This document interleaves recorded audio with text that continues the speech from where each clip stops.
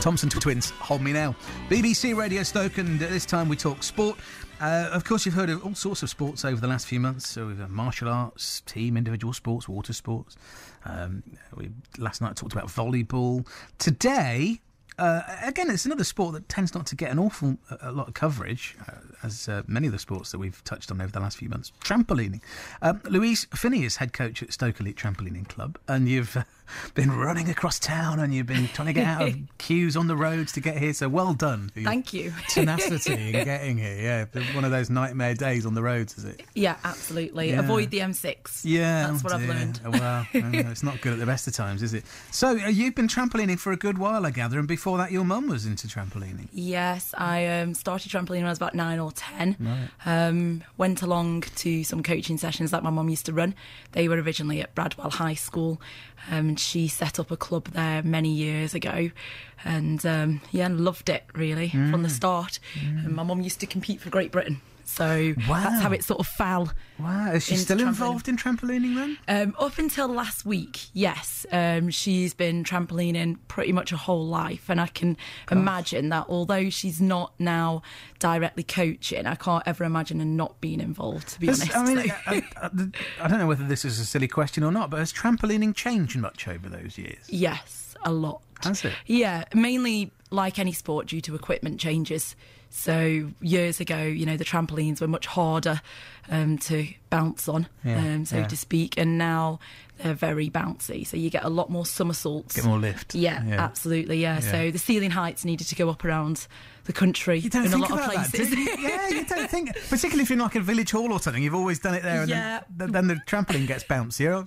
Yeah, hanging onto the rafters. Absolutely, it was one of the reasons why we ended up moving from Bradwell, because I was touching the roof, and I never forget the first time my fingers touched, and it was very scary because you're used to being up there and not feeling anything around you. So we moved. My mum moved the club over to Fenton Manor, and then we separated as a club and went competitive, and we moved to Trentham High School. So that ceiling height now is just about serving us. Wow. Okay, yeah. You don't think about that, do you? No. You think about staying on the thing and not falling off, but you don't think about hitting the ceiling on the way up. No, let's hope they don't develop any bouncier trampolines in the short term. So, I mean, your mum must have some stories then, if she competed for Great Britain, in trampolining. Yeah, many. I remember seeing a picture of her as well with a leg in cast, just still somersaulting on the trampoline, something that you certainly wouldn't be allowed to do now. So she used to lock herself in the cupboards at the high school and trampoline away, and yeah. So, I mean, have you picked up any injuries in your trampolining then? It was actually the reason why I stopped competing, because I had an injury, and then I sort of lost hope really in trying to progress any further than what I had got. So put all my enthusiasm and passion into the coaching side. So was it like career ending for you then? Well, yeah, but I wouldn't say I had an amazing career on the trampoline. I was nowhere near as good as my mum. I was competing at a national standard, but nowhere near sort of an international level. But you do hear of athletes, don't you, that they have one injury and that's it. They have to call time on their competitors. Yeah. Unfortunately, because I'd been coaching alongside training, got stuck into the coaching side and developed my own squad and had quite a lot of success with that early doors, which really gave me the impetus to carry on and keep driving forwards. And yeah, it's been wonderful. Stay with us. Louise Finney is my guest from Stoke Elite Trampolining Club, talking trampolining between now and 7. Let's just get an update on the roads. So Louise can testify it's pretty busy on the M6 this evening. Let's get an update from Adam Crowther now. Around Blythe Bridge, the A50 is still looking quite busy. There's a broken down vehicle just around the Mere Heath Blythe Bridge roundabout, just near to Gwynley Lane. Now, it's also spilt a load of oil across the road. So at the moment, you can only just about squeeze by, I'm guessing, at the scene. So do expect a bit of disruption around there on the A50 up towards Blythe Bridge. No problems on the A500 now, just a little busy from Weston towards Junction 16 and not seeing any major delays on the motorway. If you see a problem, of course, you can call us 01782 208 008. Get the latest online, bbc.co.uk/Stoke. BBC Radio Stoke.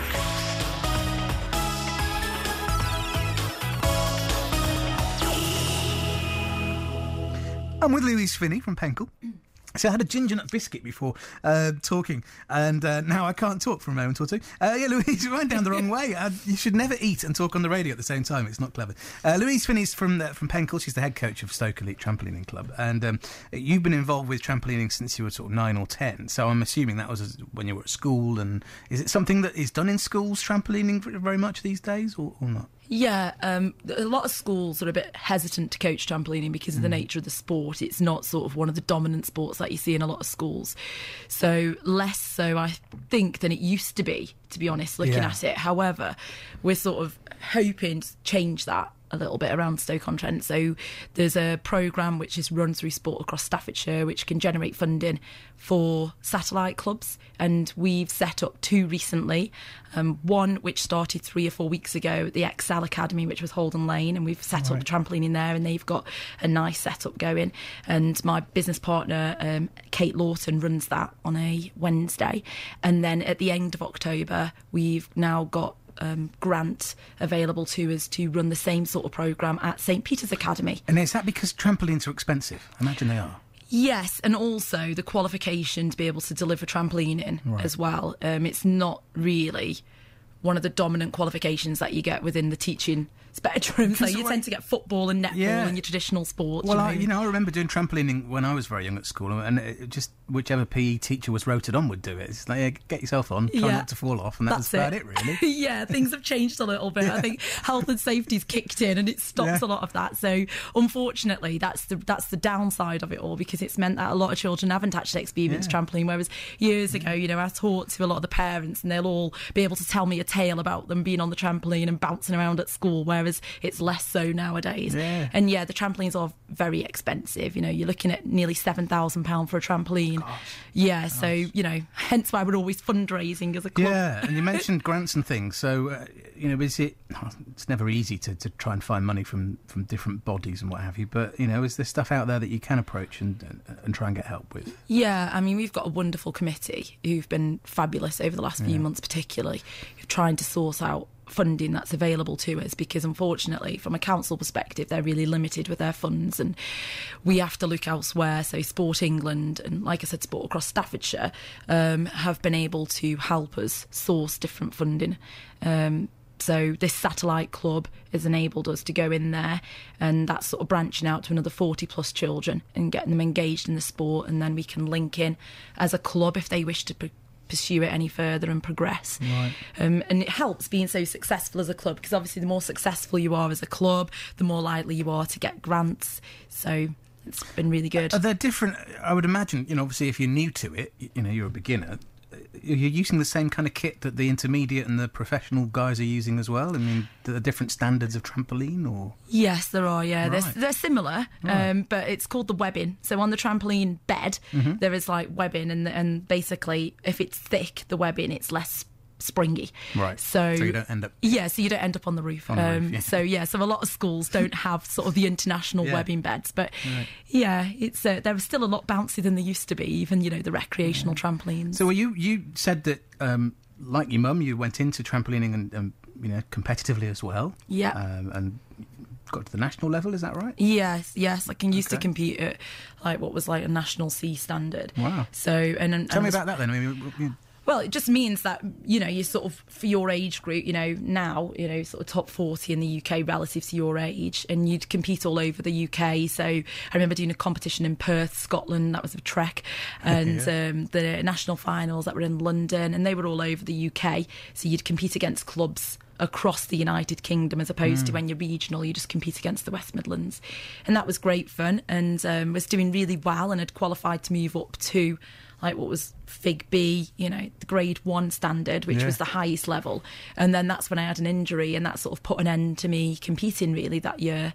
And so all my focus since then has been all about coaching. So did you have to then go off and retrain then to get coaching badges and things? Well, I'd already started. So whilst I was training, I was already doing some coaching. So it was just a case of progressing as a coach and getting more and more qualifications. So my mum was a really good mentor, and eventually I ended up with someone who was in the Great Britain squad. So when we went off to the training camps, I had access to all of that information, which was invaluable. And you sort of learn with your performers, really. And then, over the last I'm forgetting how old I am now, 34, so what's that, 17 years? Oh, Lord, that makes me feel very old. So for the last 17 years of sort of coaching, you know, my coaching level has progressed to as such that I can now coach internationally. Do you get as much satisfaction in seeing some of the youngsters come up and, and train and work hard at their trampolining and go on to the next level? Yeah, more. I get more from that. Do you? Yeah, which I think is why I've stuck at it so much, because when I used to look back, I loved performing, but I was quite nervous as a competitor. So once I, got a grip of the coaching side, I then realised actually I'm much more effective as a coach than I was a performer.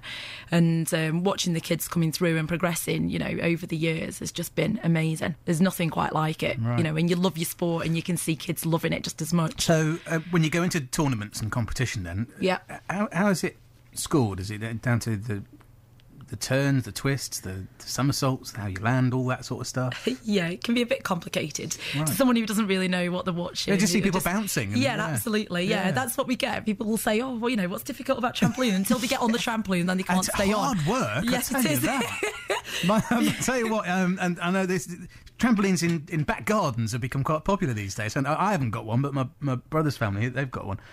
And I can last about 5 minutes before I'm out of puff on that thing. Yeah, that's the reason why we have a lot of kids coming to us, because the parents are terrified over the children in the back garden doing so, teaching themselves, self-taught trampoline, and that's who we watch out for. Yeah. But yeah, when they get to competitions, there's essentially 5 judges who will subjectively judge you on your neatness, really, and like a how gymnast much you when they absolutely come off the bars or the horse and how they land and stuff like that, right? And then you also get a difficulty as well that goes alongside that. So the more difficult skills you can do, the higher your tariff, and that gets added onto all your sort of form scores, right. And then that gives you an overall score, which then places you. And do you go into a tournament with a routine that you will stick to, or will you change it when you're on the you don't trampoline? Want to change it. And what I'm saying is, that was a good bounce. I'll do an extra somersault here, or an extra twist here. So it's very much you know what you're doing when you go in. Yeah, absolutely. You stick to a routine. Yeah, you get 10 skills in a routine. So you have like a set routine which everyone performs, which is pretty much the same across the board, and then you have a voluntary routine which you then construct together with your coach, and that's where your tariff gets added on. And you practice and practice and practice. Absolutely, repetition, and then it only ever gets changed if it's gone wrong. So if it's going wrong, quick, put something together in your head. So fortunately, very rarely happens. We talked a lot about youngsters getting into trampolining. What about older people? Is it still something that they can do? Yes, we do have quite a lot of requests off adults. I just don't think they realise the fitness that's involved sometimes. And we do have quite a lot of parents who will ask to get on the trampoline and have a good bounce. But it's something that we used to run adult classes, and it became very difficult, with adults with their lives and their children. So we're running adult classes again from the end of January. So we're starting adult classes at Fenton Manor. So it really is good fitness, Oh, it's brilliant. Once you've done a few star jumps on one of those things, you know it, don't you? Yeah, absolutely. Your core and your abs, you get up the next day and you can't sit up when you haven't been on for a while. So I can imagine. It's brilliant fun. So I think you've got a couple of spaces on a couple of open days that you've got coming up. Yeah, the club is expanding. Me and my business partner have just taken over from where my mum's been coaching for quite a long time, which is based at Fenton Manor. We're primarily based at Trentham High School, and we run the competitive side there. Well, we're there Monday, Tuesday, Thursday, Friday, Saturday and Sundays. Really? And then at Fenton Manor, we're now taking over classes, and they run on a Tuesday and Thursday. It does take over your life then, doesn't it? Yes, it has a little bit. And I also teach as well alongside that. So it's busy. But yeah, at Fenton Manor, we've got half a dozen spaces available next week. So we've got Tuesday, which is a 6:45 start, and Thursday, which is a 5:45 start. So ages 4 upwards. If anyone wants to come along, have a go, let us know. Yeah. Go on the website, Stoke Elite Trampoline Club, have a Google and check us out, and then come along and have a go. And then we've got, like I said, half a dozen spaces if they enjoy it and they want to do it regularly. Yeah. But, all it right. should be good fun. So we'll get the website address again in a moment or two. I assume it's the type of sport you can take up at any time as well, isn't it? As you say, from the very young to the somewhat older people. Yeah, absolutely. I mean, there is the competitive route, but then the main body of our club is actually the development recreational side, because that's where everyone starts off anyway in sport. They all start off just doing it for the fun of the love of the course. sport, and then if you enjoy it and you want to do more. But yeah, it is something that you can do at all ages, but it does tend to be mainly focused on the children, mainly because a lot of adults get off and can't walk very well the next day. Yeah, wow. With achy joints and achy muscles. Yeah, absolutely. Did it help with London 2012? I mean, I speak to so many people that come in here and they say that, their sport was very much underrepresented, and then something like that comes along and all of a sudden everyone's got this great interest in it again. Yeah, I think some of the gymnasts, not just from trampolining, but the likes of Lewis Smith and Beth Tweddle, just getting that sort of celebrity status. And they were pin-ups, weren't they? Yeah, they really were. I mean, yeah. when we were down there during the Olympics, there were massive, great big posters and hoardings and whatever with their pictures on. Yeah, huge. So then when a child looks at gymnastics, they then see there's so much more to it than just what they've seen, the traditional artistic gymnastics. And Kat Driscoll, who went to compete for Great Britain at the London 2012, fantastic ambassador, real professional athlete as well. And the kids absolutely love her, so she's a bit of a celebrity in the trampolining world. Right. So yeah, we had an awful lot of requests for people to come along and have free Olympic Open days as well, and we had quite a lot of people turning up for those, come and give different sports a go. So it was great for all sport really. London 2012, it was fantastic. Brilliant. Okay, well, we wish you well with the club and its success. Thank you. You've got open days and things and what have you. You mentioned the website so people can check you out. What is it again? It's, if you Google Stoke Elite Trampolining Club, it'll come up, and on there you'll find all the information, new classes and all the classes we run, and all our contact details. So please come along if you fancy a bounce. Yeah, brilliant. Great fun. Great, excellent. Thanks for coming in. Thanks for thank you for inviting me. braving the traffic and what have you. I know you sort of stressful. driven away to get here, so you need to go and have a bounce on a trampoline to sort of calm down. That's and relax a bit now. Cheers, thank you, Louise. Thank you very much indeed. If you missed the website address, we've got it here. As ever, you can get in touch with us and we'll pass it on. 01782 208 008 is the number. This is ABBA. The winner takes it all.